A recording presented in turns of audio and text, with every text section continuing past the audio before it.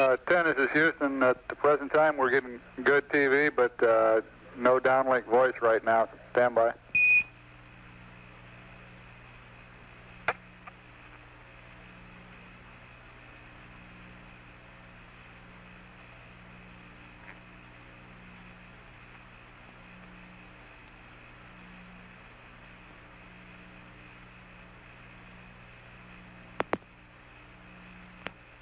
Hello, Houston. How do you read now?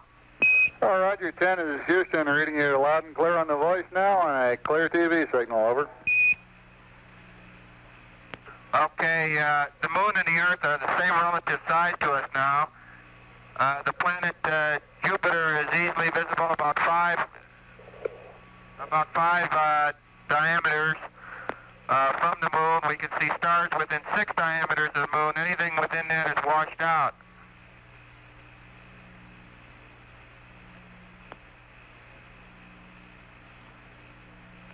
The Mare areas are very easily visible. The Sea of Fertility, the Sea of Tranquility, where the basic landing sites are, Sea of Serenity, are the 2 large Mare areas to the center bottom right of your screen as you approach the terminator. I don't know whether you heard me the first time, but the moon effectively to us is upside down. The North Pole is at the bottom, the South Pole at the top. The east is the most rounded area to the left, and the west goes towards the terminator. We're actually pointing in the heavens towards the southern stars. Houston, Roger. The moon with the naked eye and through our binocular, we can still see very vividly some of the most important landmarks. We can see Apollo Ridge, which we crossed over and used as a basic IP for our approach to landing site 2. We can see some of the smaller craters that surround our landing site area are clearly visible to us yet at this time. And I might add that the moon from this position is quite an awesome sight. I hope that this picture has given you the detail, the resolution that we see with the naked eye here. Roger, we're getting very good resolution on the black and white monitor here at the console. And I guess we all wish we could be up there with you looking at it firsthand.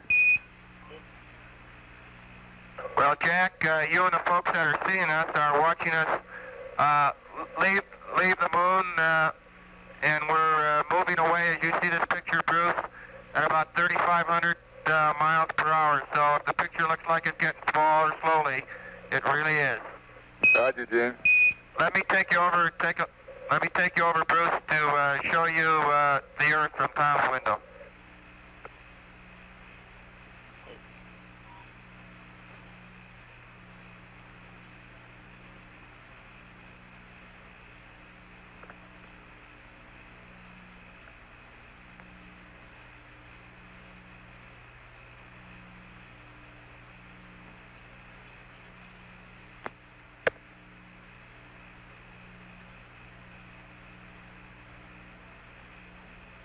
At this time, you should have the Earth coming through on your set down in Houston, over.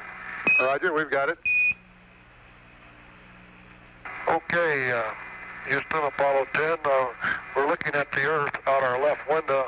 We're now approximately 168,000 miles on our return journey to the Earth, and again, relative to the Earth, we're traveling approximately 3,500 miles an hour. As you can see the Earth there, actually it's upside down with the white cap is the North Pole. And since most of you watch your TV sets can't turn upside down very easily, what I'm going to do is turn this camera over upside down since it's no trouble for us. See if that will work.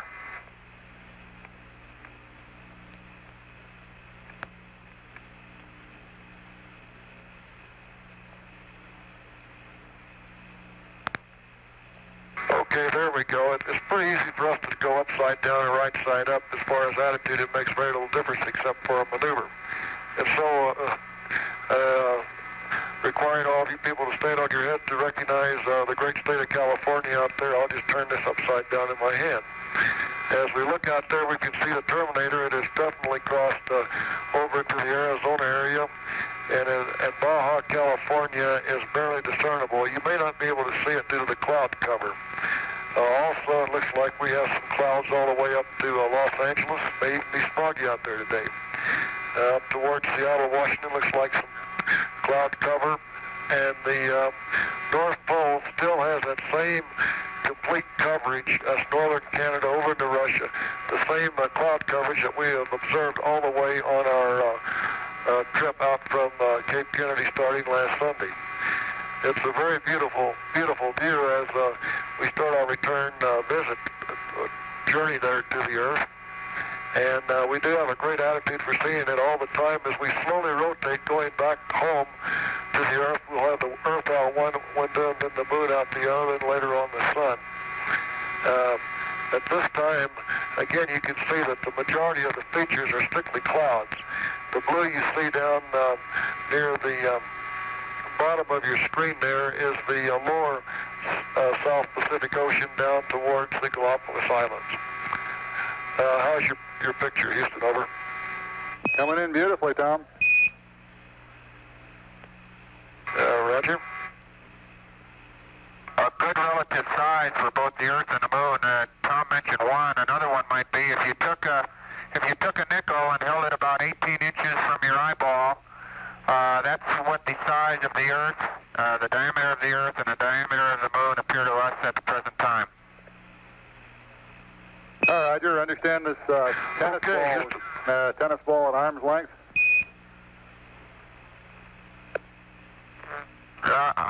It's more like a nickel at arm's length for the average eyeball.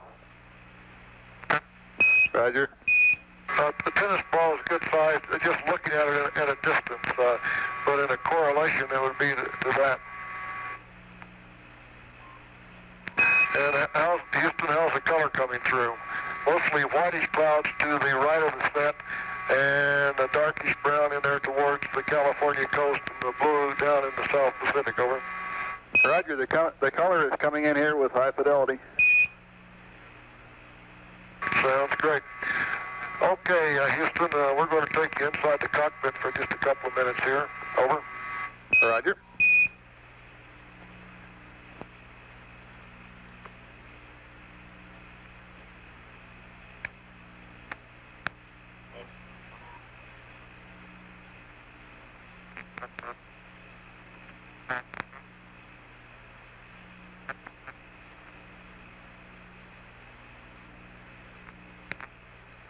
Okay, we got the interior scene. Looks like you're looking at the dosimeter, the radiometer there.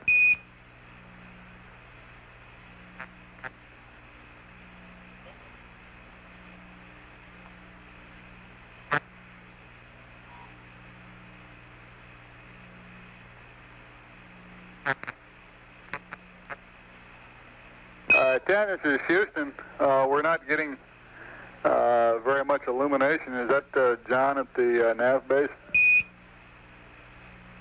Roger. We can make out the wall of the spacecraft clearly there, but as for John's back, it's pretty well shadowed right now. Okay, John's using the optics in a rather unorthodox fashion right at the moment. He appears to be upside down. Just a second. I'll see if I can turn him right side up for you.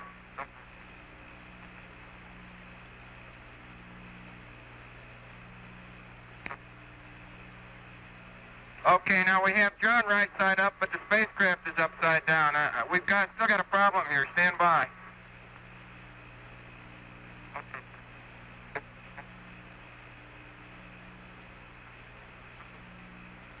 I guess we'll just have to accept the spacecraft right side up and John upside down. Here he comes.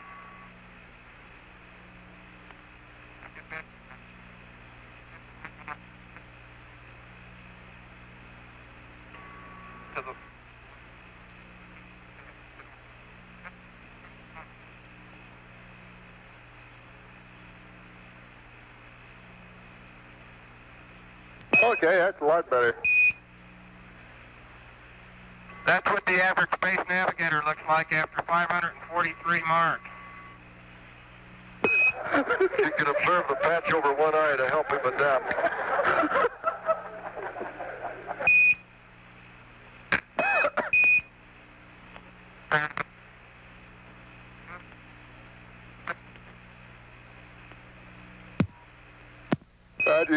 it's all broken up here down in the motor. Well, you might think it was some ancient pirate, but actually this is what the modern-day space navigator looks like after all the marks that he's been taking. He's done a fantastic job on determining the altitude of the moon's surface and shooting all the star sightings. Over.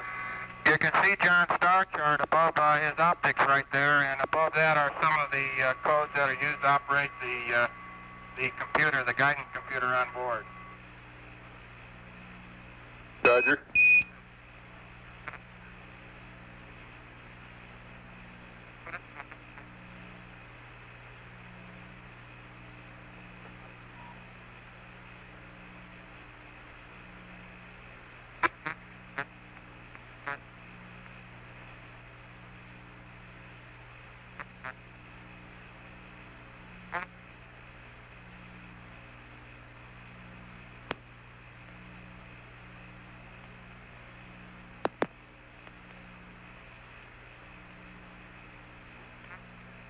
Okay, this is what happens to the optics in zero gravity.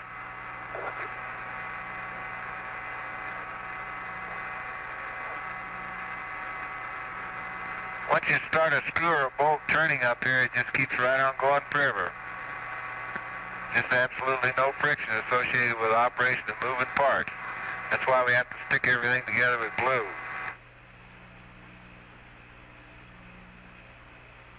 And since they've been rotating like this, I've lost both of them at least once. And you don't think it's hard for a one-eyed guy to find something like this when it's running around the cockpit. You're not with it.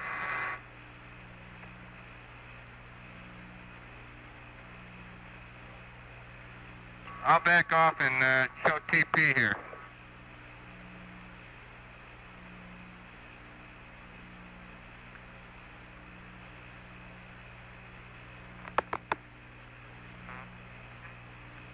Okay, we've got Tom on the screen now.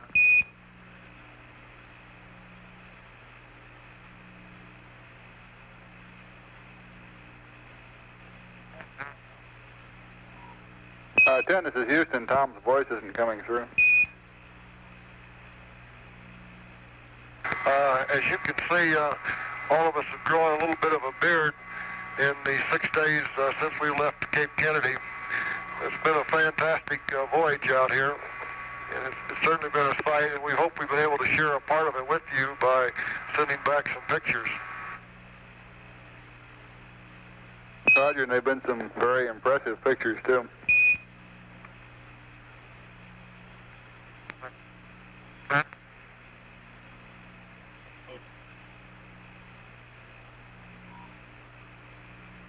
Again, just like we showed you one time before, once you're in zero gravity and you're adapted to it, it makes no difference whether you're right side up or upside down.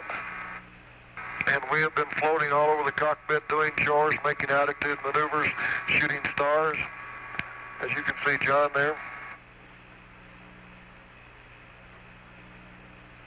And we feel in really great health. In fact, we felt great ever since we climbed aboard the Saturn V rocket on Sunday. And we're certainly looking forward to return to the Earth, and I think we'll be about as healthy when we return as when we left. Over. Roger. Here you see a pair of our scissors that we opened the food with, just slowly floating.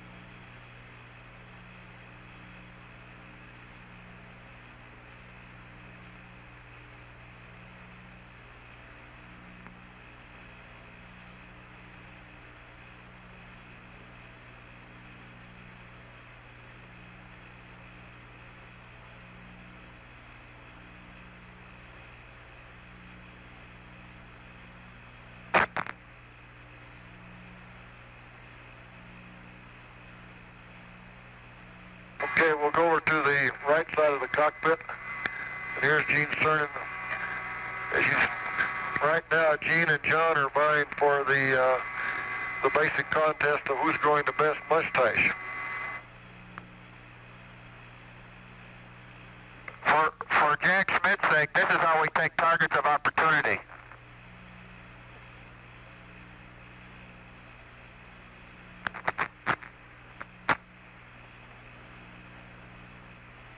This has been a great trip so far. We worked hard, but it's been very challenging and very rewarding to us as a team here, and I hope to our team down there, because we couldn't be where we are if it wasn't for all you guys down there, and we really appreciate it.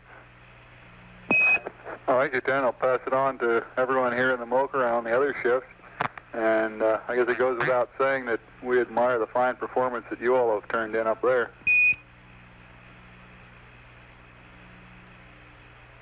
Thank you, Bruce. It's really been great. That pass down to the lunar surface at 50,000 feet in the rendezvous, and then shooting the top part of Snoopy around the sun, and all the landmark tracking and viewing the moon as we saw it, and also that climb out this morning as we left the moon. That's something you just won't ever forget. And it was so fantastic that we just wanted to share it there with you. Over. Roger. Here you see Gene turning around a flashlight that's turned on.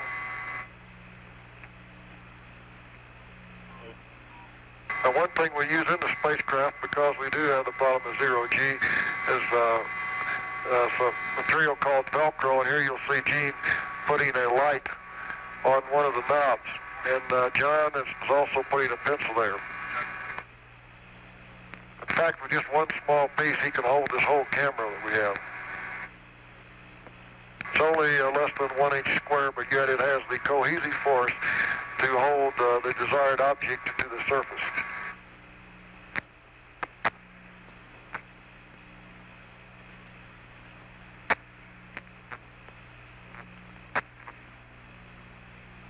Well, we're going to end our TV cast now by again just showing you the Earth and the Moon for one quick glance. And Gene will take the camera and point it out to the moon. 10, this is Houston. Is there anything we could see in the vicinity of the tunnel regarding condensation or anything up there?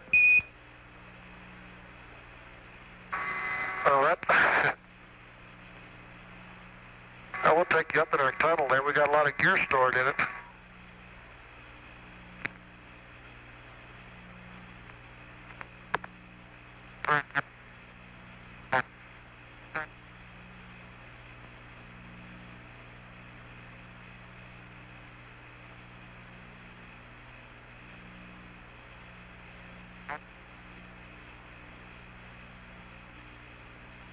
Looks like Snoopy up there to me.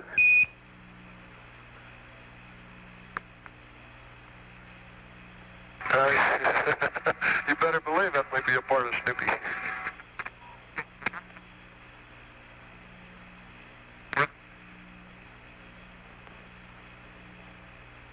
Okay, you're looking at the edge of the hatch. There's the hatch handle right there. The basic mechanism of the hatch handle mechanism that opens. Now, if you can see it, there's condensation all over there. It's all wet, and right up there under the tunnel vent lights around the seal is drops of water condensing out.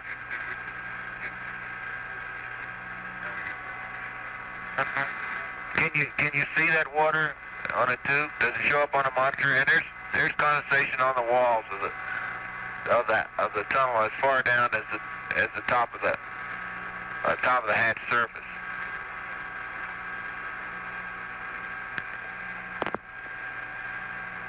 But there's very little electrical wiring in the tunnel, so we're not really worried about that. Roger, we can't make out much in the way of water. We can see a little bit of glistening occasionally. That's about the size of it. That's it. That's it.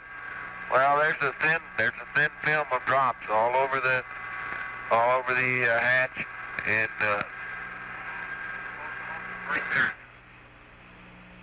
Roger, we caught something there. Can you see that? Roger.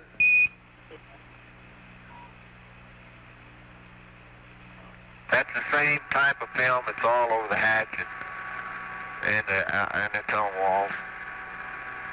So a lot on the hatch,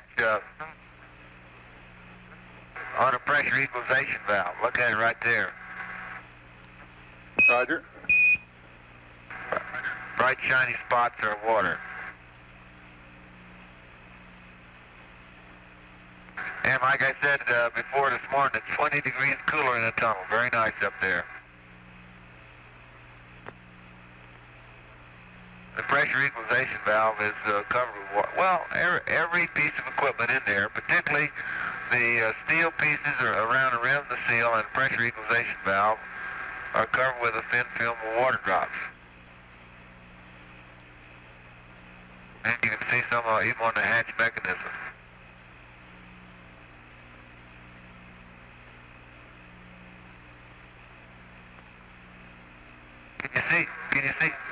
Can you see the alignment arrows? Yes, that's that you used to align the hatch with? Right, the alignment arrow comes through nicely. In fact, we could read, I guess it was gearbox disconnect a few minutes ago. Roger. This hatch weighs about 80 pounds, or a little better. And in 1G, and in that, with the a man, it has very great difficulty positioning this thing and installing it and locking it by himself. And zero gravity, it's extremely easy to manipulate and operate, and it was even easy to wrestle it by these hoses the other day, which we had to take it out, put it in 2 or 3 times while we were checking out the lunar module, which was attached just above this hatch. But it was a piece of cake to haul it in and out. Reports like that are good news for our AAP package handling problems.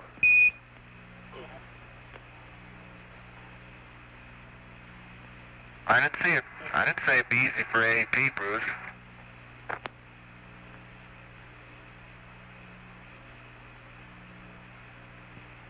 I don't believe you can see it, but there's some big drops of water about the size of a quarter right where John's putting his hand up there right now.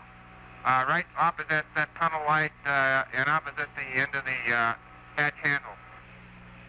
It's on the vertical portion of the hatch.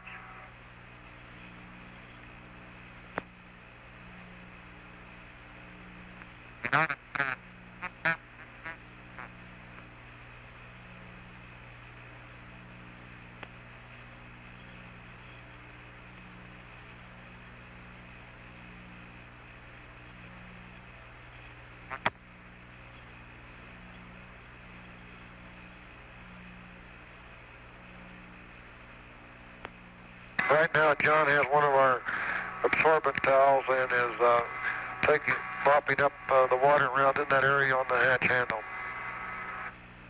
Roger.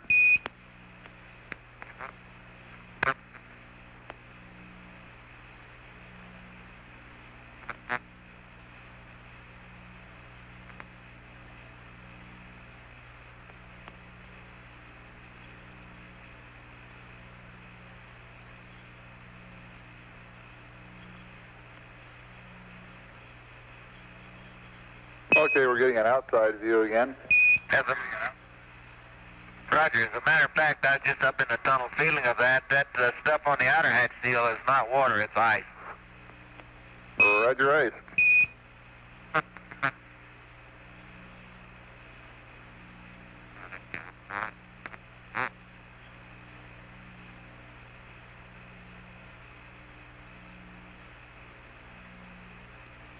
Okay, Gene is going to focus in on the moon there. I think he's got it. Over. Roger. Okay, like Tom did with the Earth, I've turned the moon over for you, and you're looking at the North Pole at the top, the east is to the right, and the south is to the bottom of your screen. You're looking at the main area that we were interested in as far as landing site operation is concerned, the dark area in the middle, the Maria, Sea of Tranquility, Sea of Fertility area. As I say, with the naked eye, this is still very plain and very visible, and this is full zoom on the lens. The relative size, again, at some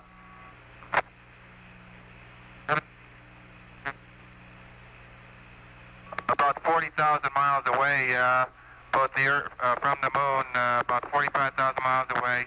Looks like fills up the size of about a nickel at about 18 inches. So with that, we'll leave you Apollo 10 from Tom, John, and Gene saying we're proud to be here. We're proud to represent so many people back there. It's been a pleasure. It's been hard work, but it's been a tremendous challenge, and we're looking forward to completing a successful landing, and thank you all again.